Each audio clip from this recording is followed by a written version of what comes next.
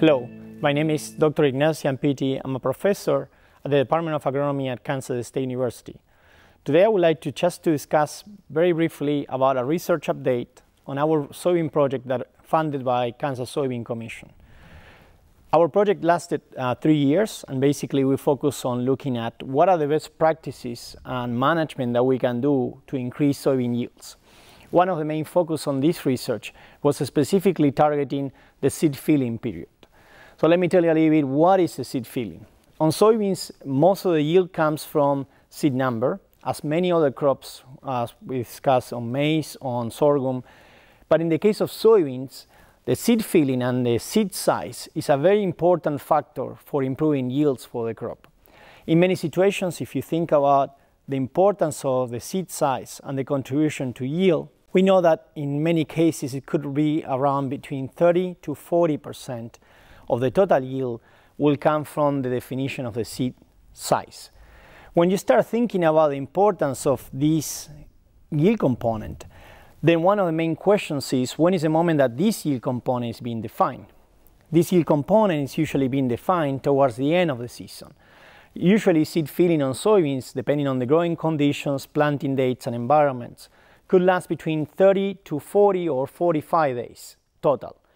And usually it's being placed around late August, September, towards the end of the season, when usually what happens is temperature, radiation, and in many situations the most favorable conditions are decreasing.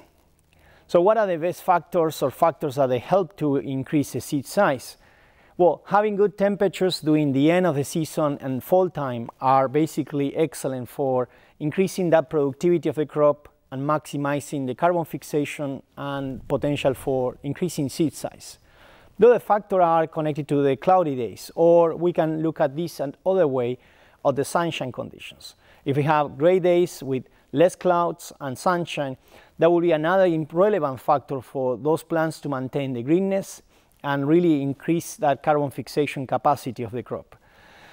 Though if you think about this time, one of the most important factors or questions that farmers have is, what will be the impact if we have a not good growing season towards the end, or if we have conditions like stress, heat, drought, or any other stress conditions like even hailstorm affecting the crop.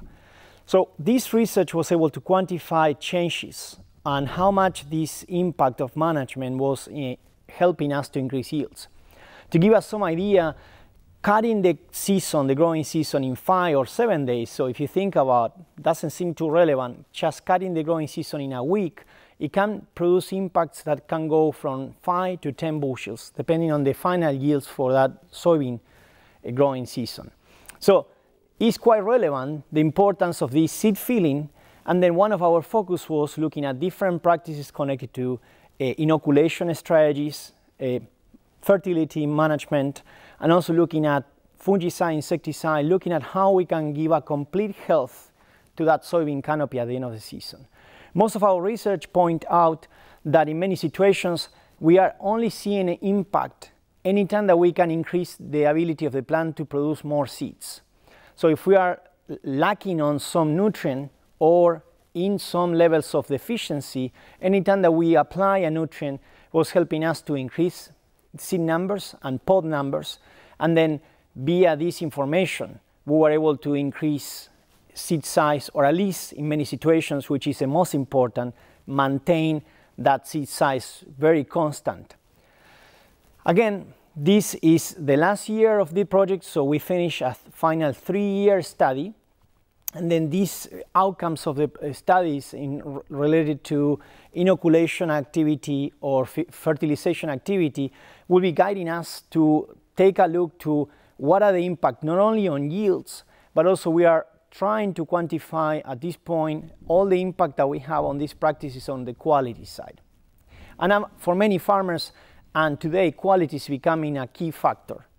Although we are not capturing yet the value on the industry side, we hope that by diversifying our systems, by looking at how soybeans are increasing quality and showing that impact on quality, we'll be able to start moving that quality movement forward and making sure that farmers get revenue to really focus on improving that quality of the final product. So this is just a little bit of our research. We appreciate, again, the support from Kansas Soybean Commission, supporting farmers across the state, and also supporting our research that is quite relevant to really understand the potential impacts of management and things that they can do to improve yield productivity and overall sustainability of these soybean systems across the state.